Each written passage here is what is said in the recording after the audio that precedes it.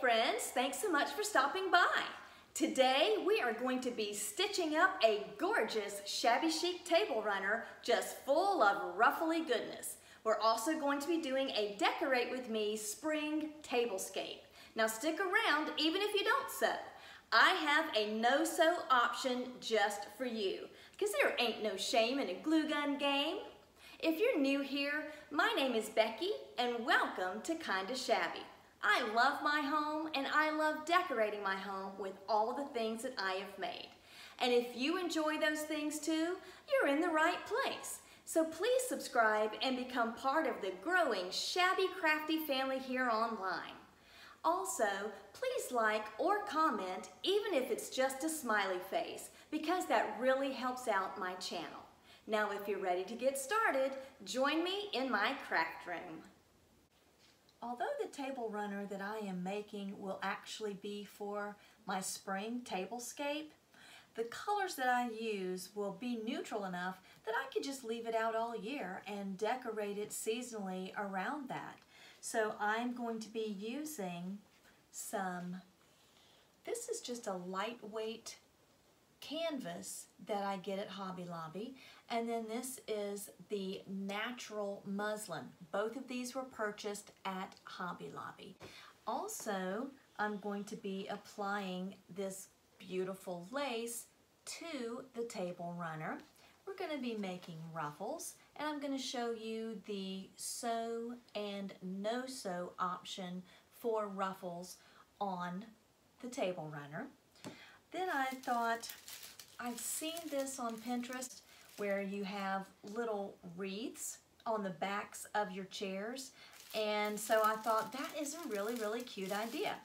So I'm going to make these little garlands and hang it on the backs of my chairs with this gorgeous little ivory colored ribbon, and this ribbon is almost a velvet. It's just beautiful. So I think that's going to look really pretty. Let me clean this up, adjust the camera angle, bring you in closer so you can see what I'm going to be doing to complete the table runner.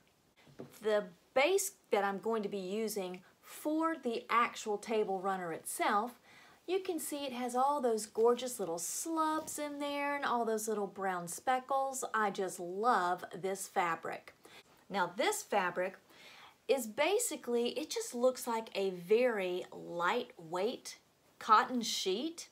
And you could even use a cotton sheet if you wanted to. And let me just unfold this for you so you can see. So the whole thing, it is 62 inches long. And I have this at 16 wide. Now it is on to the ruffles. So I have decided that I want 3 of the ruffles on each end of my table runner. Because this is 16 wide, I cut my ruffle strip 32 inches because I want, when I gather all of this up, it's just gonna be full and beautiful and pretty. And I bought 2 yards of this fabric, so I know I've got a long enough length here to just rip, and one length like this is going to make 2 ruffle pieces for me. So let me snip this at 4.5 inches, and then I'm just going to take it and just rip it all the way down. And I always wash my fabric before I use it. So now you can see I've got this long old strip here. So now I'm just going to take this strip, fold it in half, and then cut it. So that gives me 2 more ruffle pieces. And look at this, I have plenty of this left. I can start putting ruffles on everything. I couldn't get a good angle with the camera and the sewing machine in my craft room, so I just brought it out here to my eat-in kitchen area. So we're just gonna hang out here and sew some ruffles. Now, once you have taken your fabric and you have ripped the strips, you're going to be left with a lot of excess string. So the first thing I'm going to do to these strips will be to remove the excess string. Then I will sew a 3/8 inch stitching all the way around the entire length of the strip. And I'm going to do that to all 6 of these strips. That way, that's going to prevent further fraying.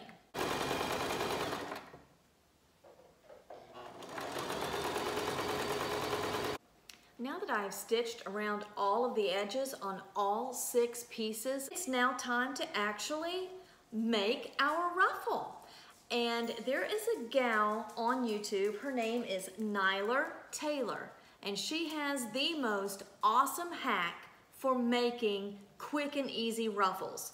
But basically, this is what her instructions entail. You set your machine to large zigzag. You insert your fabric. You do not put your presser foot down yet. You insert your needle.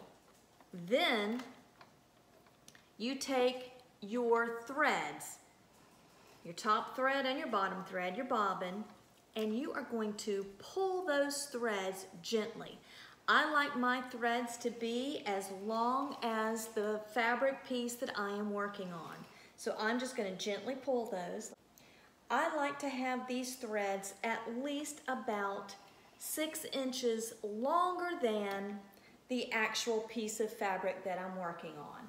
So now that I have these pulled out as long as my strip and just a little bit longer, now you lower your presser foot.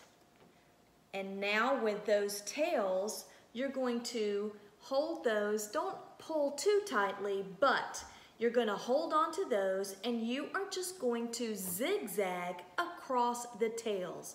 And when you do, it makes the most awesome, quick and easy ruffle. Let me put my glasses on here so I can see a little better. And here we go.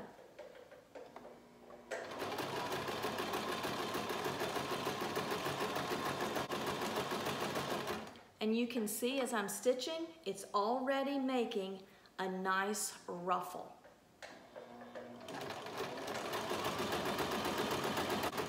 Now once you get to the end, you do want to continue to hold your tails, do a little bit of a back stitch to lock that in place.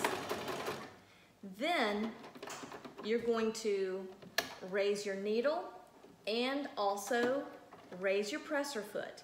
Now, keep your tails out of the way. The strings from where you just stitched, you want to cut those off. And now you can see, still holding the tails, I can pull this tighter and look at that. Look how easy that was to make this ruffle. So I'm just going to go ahead and finish stitching the rest of the ruffles in this same fashion. Now we're going to get our ruffles attached to our runner. And I do apologize if you can hear my neighbor mowing his lawn in the background. Yay, lawnmowers. So I've already pinned one ruffle to the end and I'm going to show you how to do that on the other end here. When you have your ruffle, you are going to be able to pull it.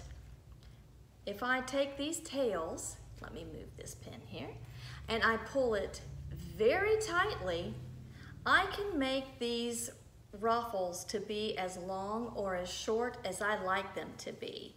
And so what you're going to want to do is take your ruffle and adjust the gathers on it. I take the end without the tails, and I am going to do about a 1/2 inch overlap here, and I just make those ends, abut those ends there, and I pin it in place. Then I can adjust while I'm holding this end. I can pull this and adjust these ruffles until I get this end to match on this side. Where it's 2 gathered, just move some of those gathers on down to the end where it's less gathered. And then I'll keep doing that until it's all even. Once I get all the gathers adjusted, then I will just go ahead and pin it all down, take it all to the machine and stitch it all up. And I like to use a lot of pins when I do this because sometimes when you've got it in your machine, that presser foot just kind of wants to walk out some of those gathers. Now that these ruffles on either end are pinned in place, I'm going to be stitching down the ruffle to the table runner itself. I will be using the side of my presser foot as a guide to stitch a 1/4 inch seam to attach the ruffle. And remember, if you did the technique doing the zigzag, remember to put your machine back to a straight stitch so you're not going to zigzag everywhere. All right, let's go.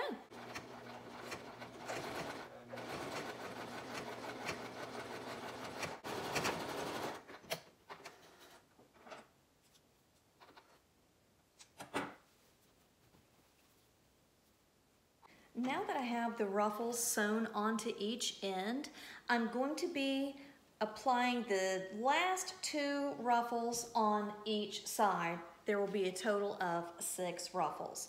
So using the same technique, I'm going to spread out and make sure that my gathers are adjusted, that they're all even so they look nice, just like the first ruffle.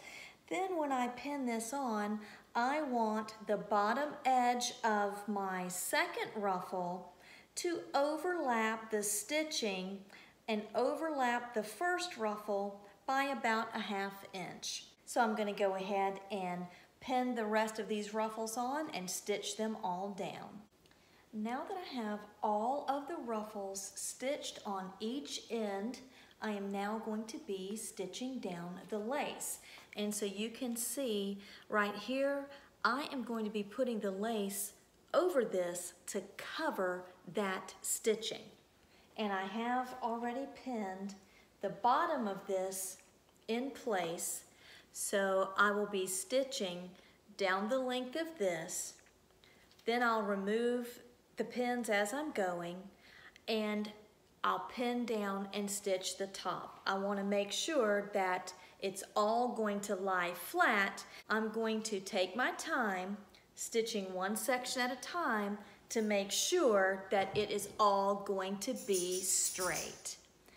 Now that I have this beautiful stitched version already completed, I'm going to quickly show you how you can create that same ruffled look using some pins and some hot glue. This is my sample piece. This is 12 inches wide, and because this is 12 inches wide, I want my ruffle piece to be double this size. So this is 24 inches here. And the first thing that we're going to do, let me dump out a couple of pins here. We want to make sure that when we make our ruffle, that it's going to be long enough. We're going to do a 1/2 inch, overlap this edge to this edge, 1/2 inch on both ends. We're not going to start gluing just yet. So we have both of our ends pinned down. Now we want to hold our excess fabric up and find the middle. And you can do like a little finger press to make a crease there. And you're going to take that middle and you're going to pin it to the middle of your base piece. So then you have another loop here and another loop here. And you're going to do the same thing. You're going to come up, find the middle of that, do a little finger crease, and take and pin that to the middle below. And you're going to do the same thing with your other little loop on this side. Make a little finger crease and pin that down. Now we're going to start from this end over here, and we're just going to take and pinch some fabric over about 1/4 inch. So we're going to lay that over, make our little pleat and pin it. Then we're going to do another little, about another 1/4 inch fold over. We're just pinching little pleats here. And we're going to pin that down. I can remove that for just a second. Make my little pinch pleat here. So just fold that fabric over to make a little pleat and pin that in place. Fold this over about a 1/4 inch.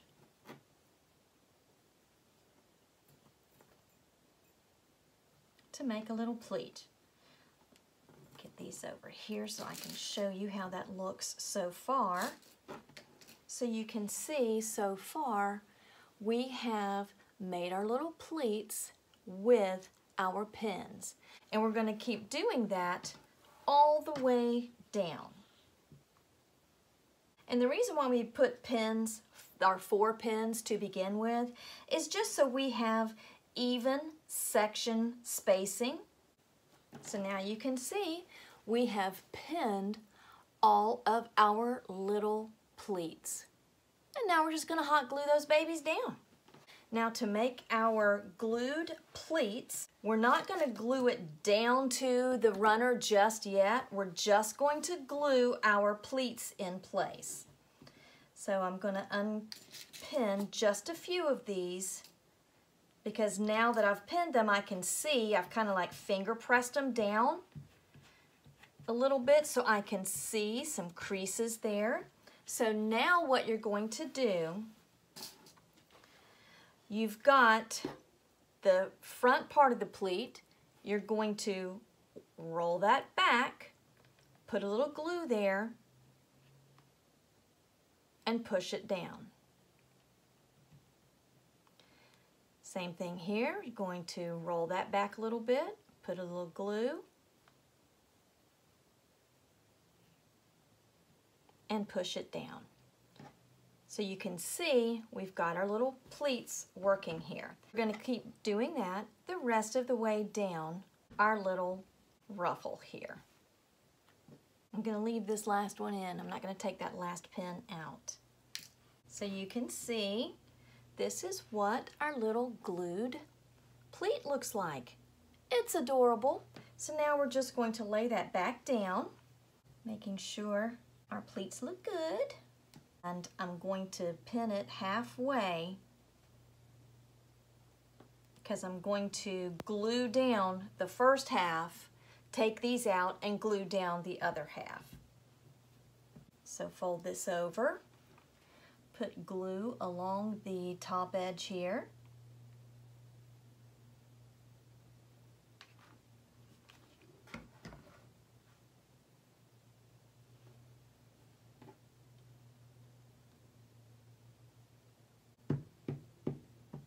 That looks great. Take this pin out and this pin out. Lay this back here. Put our glue along this edge here.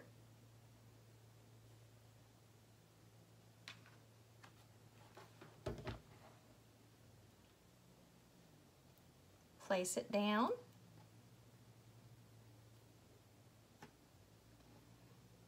Get our pleats all laying right.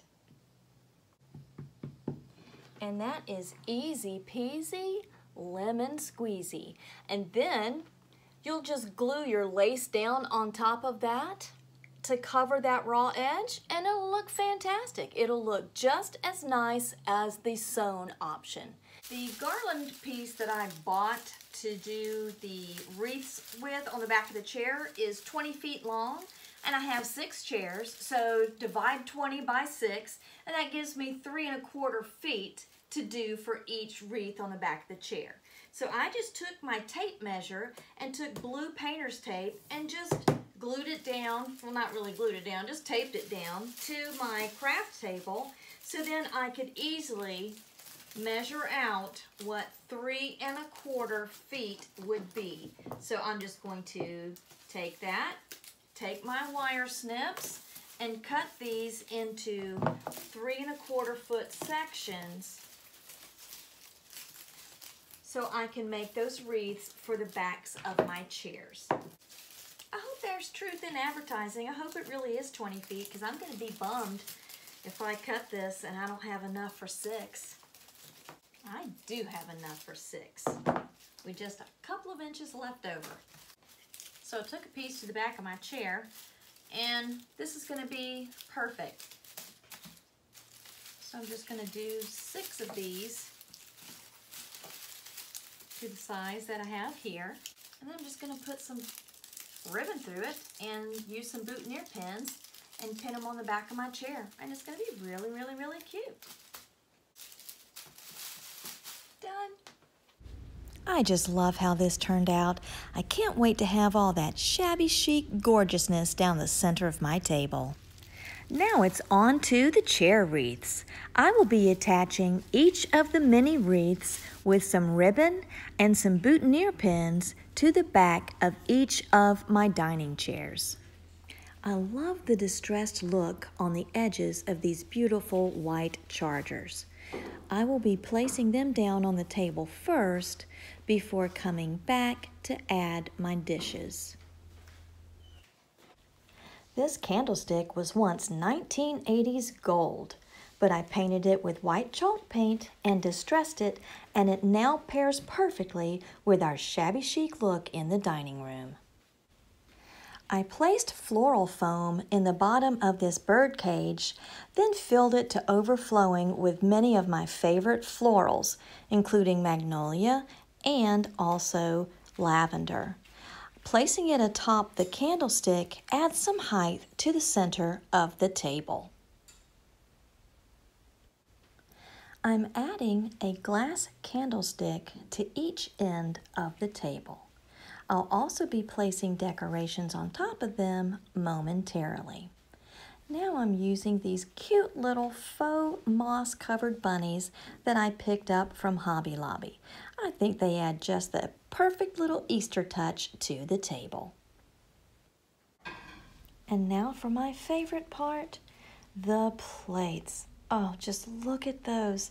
I love these plates.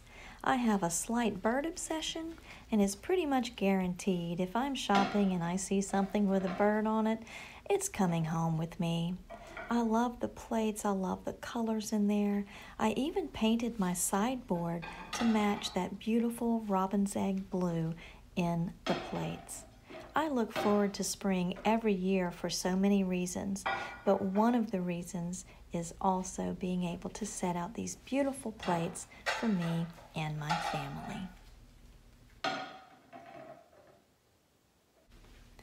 Our final springtime touch to the tablescape will be these nests filled with decorative eggs.